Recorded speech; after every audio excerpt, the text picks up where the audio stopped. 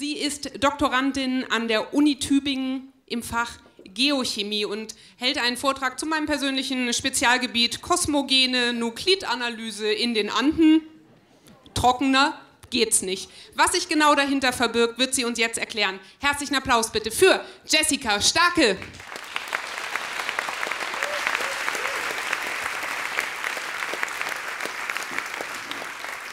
Ja, hallo. Ja, wie ich schon bereits vorgestellt wurde, ich bin Doktorand an der Uni Tübingen, das jetzt seit einem Jahr. Das heißt, seit einem Jahr beschäftige ich mich mit dem unfassbar komplizierten Thema, beschrieben als kosmogene Radionuklidanalyse. Darauf werde ich später nochmal eingehen, was das eigentlich bedeutet. Man kann ja alles immer auf super kompliziert und super schlau ausdrücken in der Wissenschaft, verbirgt sich aber eigentlich was Einfaches dahinter. Ich nenne immer meine Doktorarbeit immer ganz liebevoll trockener geht's nicht, aufgrund der Methode und auch aufgrund dessen, weil ich hauptsächlich in Wüstenregionen arbeite. Ja, ich bin irgendwie Naturwissenschaftler, richtige Physiker, Mathematiker und Chemiker und auch die Informatiker zeigen immer mit dem Daumen auf mich, du, Naturwissenschaftler, vergiss es, du lernst ja weder richtiges Mathe noch richtiges Physik im Studium, dementsprechend werde ich immer als die Kardashians von den Geowissenschaften bezeichnet, so wie es auch ganz populär schon in den Medien dargestellt wurde.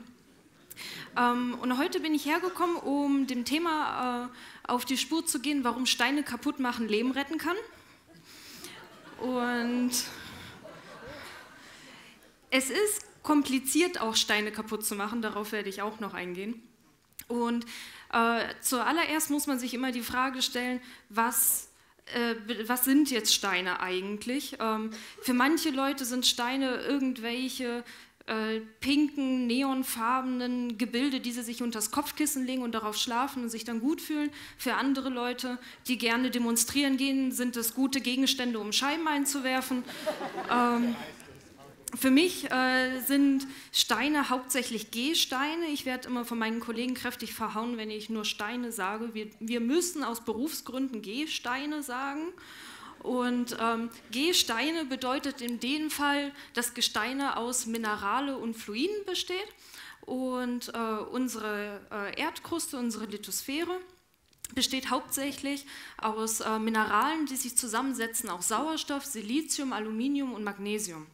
So, die kontinentale Erdkruste, so wie wir sie kennen, also das praktisch gesehen, auf dem wir gerade stehen, auf der europäischen kontinentalen Kruste, wird auch dann als Sial bezeichnet, bestehend aus Silizium und Aluminium hauptsächlich, und die ozeanische Erdkruste hauptsächlich bestehend aus Silizium und Magnesium. So, das Schöne an der Sache ist, für mich, jetzt für meinen Job, dass Silizium und Sauerstoff hauptsächlich vorhanden ist und Silizium und Sauerstoff in Kombination, SiO2, ist Quarz. Quarz ist das am häufigsten vorkommende Mineral und zum Beispiel ein Granit besteht aus 50% Quarz.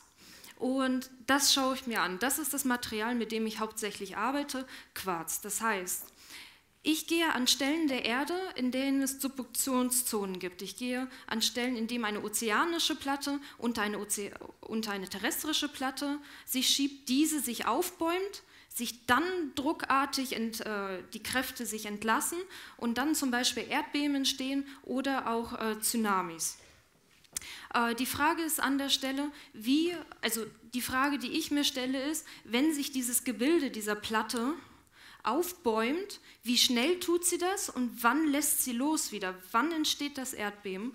Und dementsprechend arbeite ich in Südamerika, einer der bekanntesten und berühmtesten Subduktionszonen auf dieser Welt und auch am trockensten Ort der Erde. Die Frage ist, wie bäumt sich das jetzt nun auf? Man kann sich das so vorstellen, dass das Aufbäumen dieser Subduktionszone der Anden im Wesentlichen so aussieht, dass wir haben, das nennt sich tektonisches Aneurysma, diese Idee, dass wir zum Beispiel wie in der Medizin, wir haben eine Vene, die wird dann angekratzt, die wird irgendwie beschädigt und dann tritt sie ganz eklig aus und kriegt dann so Wülste. Wenn wir uns das als Geologen anschauen, für Mediziner, für normale Menschen, die noch irgendwas Normales in ihrem Leben haben, ist das super eklig? Für mich ist das super eklig. So, Das heißt, das ist für mich jetzt eine Landschaft. Durch diese Landschaft fließt ein Fluss und gräbt sich da so ein. Schneidet das Gestein ein und macht Landschaften kaputt. Das, was dann entsteht, ist eine Auswulst. Und diese Auswulst kann man praktisch gesehen, die Anden in Südamerika sind so eine Auswulst. Und mein Job besteht jetzt darin, diese Geometrie dieser Wulst zu bestimmen, indem ich sage, indem ich Erosionsraten bestimme und bestimme, wie alt das Ganze ist. Denn die Idee dahinter ist, in der Geschwindigkeit, in dem sich das aufbäumt, das ist auch die gleiche Geschwindigkeit, wie es abgetragen wird oder dieser Einschnitt erfolgt. So, die Frage ist, wie tue ich das? Wie probiere ich Erosionsraten zu bestimmen und zu verstehen, wie alt Gesteine sind? Indem ich erstmal das tue. Erstmal durchatmen. Weil ich über 17 bis 22 Breitengrade arbeite, das sind über Zehntausende Quadratkilometer und das ist etwas anstrengender durchzumarschieren. Dieses Jahr im März war ich dort und habe Proben genommen in Nordchile. Nächsten März, im kommenden Jahr, werde ich nach Südperu fahren, um meine Proben zu holen. Und wie sieht das aus, wenn ich Proben nehme? So. Okay, das ist ein paar Jahre zu früh, das Bild genommen, aber im Wesentlichen sehe ich so aus, wenn ich Proben nehme. Das heißt, ich gehe in Flussgebiete rein und sammle Sand auf, sammle Quarz auf, den ich dann praktisch gesehen an unterschiedlichen Stellen nehme und ich arbeite deshalb auch aus dem Grund in der Atacama, in dieser trockensten Wüste der Welt, weil man dort diese Prozesse der Hebung am reinsten, am genauesten bestimmen kann, weil man Klima und Tektonik dort besser auseinanderhalten kann. Wenn ich immer vom trockensten Ort der Erde spreche, versuche ich immer zu erklären, hier in Ulm haben wir beispielsweise einen Niederschlag von 500 mm pro Jahr. In der Atacama haben wir nur einen Niederschlag von 2 mm pro Jahr. Das ist ein abstrakter Wert. Was bedeutet das? 2 mm pro Jahr Niederschlag bedeutet, stellt euch einen Quadratmeter vor, ungefähr so, und 2 mm pro Jahr Niederschlag, stellt euch 2 Liter Bier auf einen Quadratmeter vor für ein Jahr.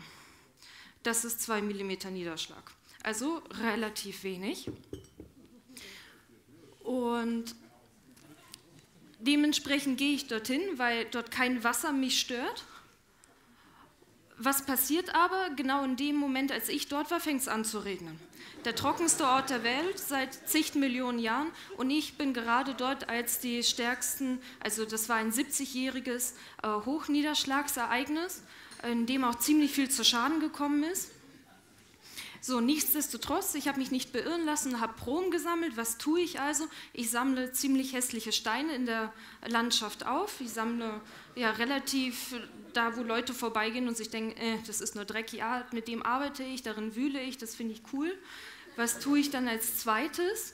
Ich zerstöre dies mit Hilfe von unterschiedlichen Chemikalien. Ich arbeite mit relativ starken Säuren im Labor, denn wie man weiß, Granit ist ja eigentlich eines der stärksten Gesteine und wie wir im Studium gelernt haben, Granit besteht aus Quarz, Feldspat und Glimmer, das vergesse ich nimmer. Okay, das heißt, ich muss ihn auflösen auf die brutalste Art und Weise, ich kippe konzentrierte Säuren rauf.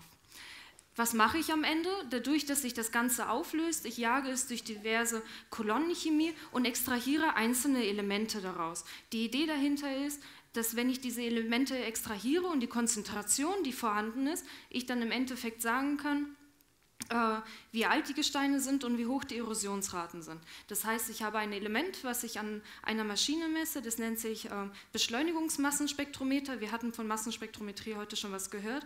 Ich arbeite an der etwas größeren Stufe, ein Beschleunigermassenspektrometer ist ungefähr so groß wie dieser Raum und kostet ungefähr so viel wie der Bau des Berliner Flughafens. Ich weiß, wovon ich rede, ich bin aus Berlin. Ja, gut, das heißt, ich habe dann meine Elementkonzentration und dann vergleiche ich am Ende, wie viel Konzentration sollte eigentlich da sein und wie viel fehlt.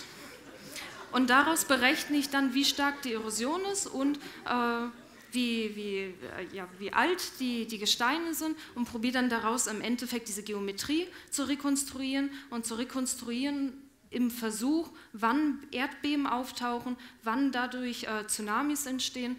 Und ich möchte euch auf dem Weg nach Hause geben ja, fröhliches Steine kaputt machen. Steine können tatsächlich mehr erzählen, als man denkt.